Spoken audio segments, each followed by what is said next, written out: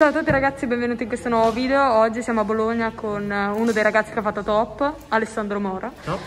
Ciao. E siamo qui con il suo Shaddol Dragoon e ci mostrerà la sua decklist. Vabbè, prima carta classica, il matematico, manda una cosa al cimi molto forte. Squamata, triplo per, fa la stessa cosa del matematico solo che si attiva dal cimitero. Ok. E porta un altro bambola ombra al mazzo al cimitero.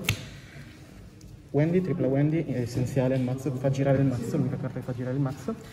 E fa la stessa cosa sia per scoperta che per quando viene mandata al cimi, cioè ti evoca un bambola ombra coperto o scoperto sul terreno. Poi vabbè, 2 per di Ariel. Ariel si potrebbe giocare in 1 per, io ho scelto di giocarla in 2 per perché la trovo molto forte anche quando viene mandata al cimitero da effetto, in quanto è molto forte contro comunque Dragoon e altri mazzi del genere, in quanto vanno a 3 dal cimitero.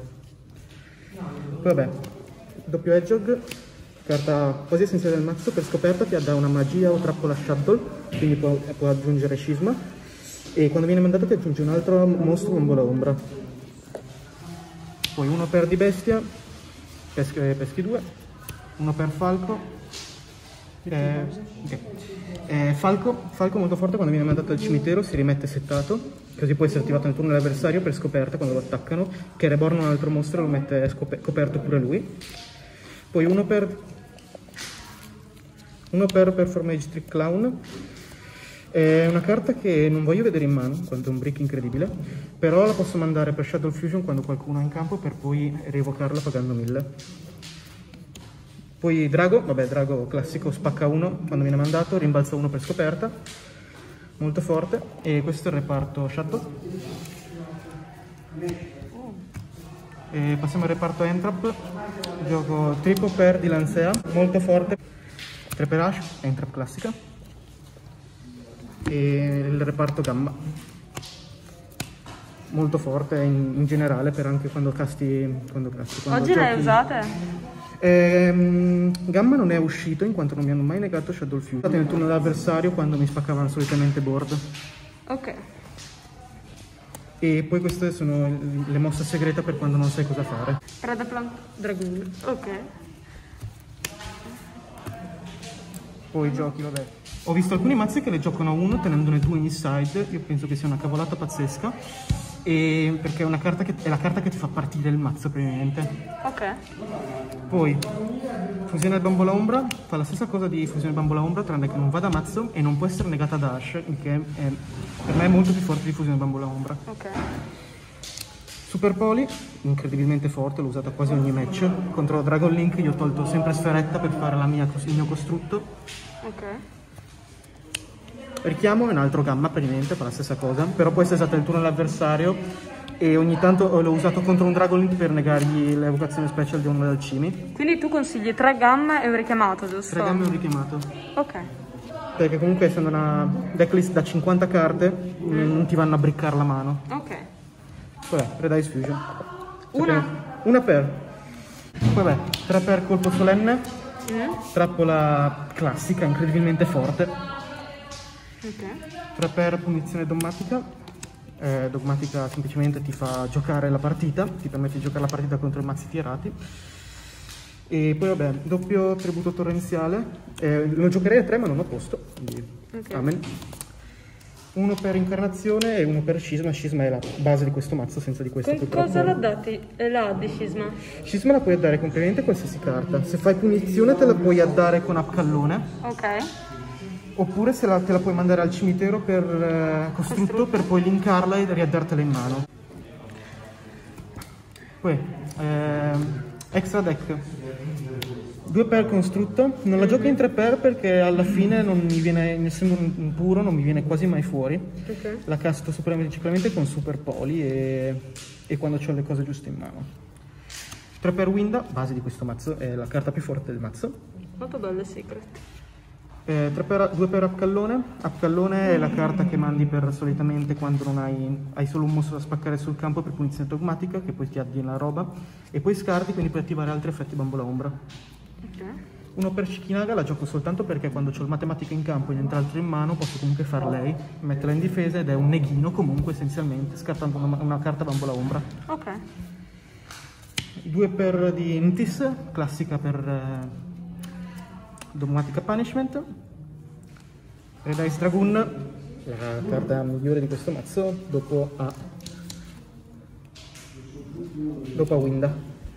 Gravity Controller, una carta che ritinerei essenziale per questo mazzo, in quanto tu puoi mettere Winda nelle zone extra e poi nel tuo turno toglierlo con questo qua. Ok. Ed essendo Darkness poi nel turno dell'avversario puoi comunque fare se c'è qualcosa di rapido. Poi Anaconda, giusto per far lui. Ok. Cross Ship non l'ho usata questo torneo, non so perché, non sono mai riuscito ad entrare in combo più estese, è stato molto contro come match. Per il resto fa scombare essenzialmente. Costrutto è una carta che io sono riuscito a usare al contrario di Cross Ship in questo match. E ti fa fare una fusione, ti fa fare 2 fusioni, una fusione al turno e poi scartando un mostro bambola ombra, una carta bambola ombra in realtà, puoi rievocarla, easy, e poi ci fai, è un link 2 gratis in pratica. Sta. E poi gioco calibro carica. Non gioco Borrel Sword perché non lo trovo forte in questo mazzo, in quanto tu con calibro carica puoi rubare il mazzo all'avversario e farci poi le fusioni sopra. Ci sta. Perché essendo oscurità ci puoi fare una delle carte che mostrerò dopo. Ok. Ok, questa è l'extra deck. Questo è l'extra. Ok. C'ho dell'altro extra di side, so che non è legit. non è classico. Non è classico, no, poi metto Unexpected. Però per Super Poli me lo richiede di farlo.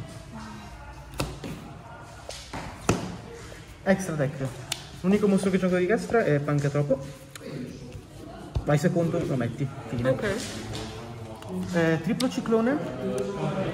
È una carta comunque molto forte.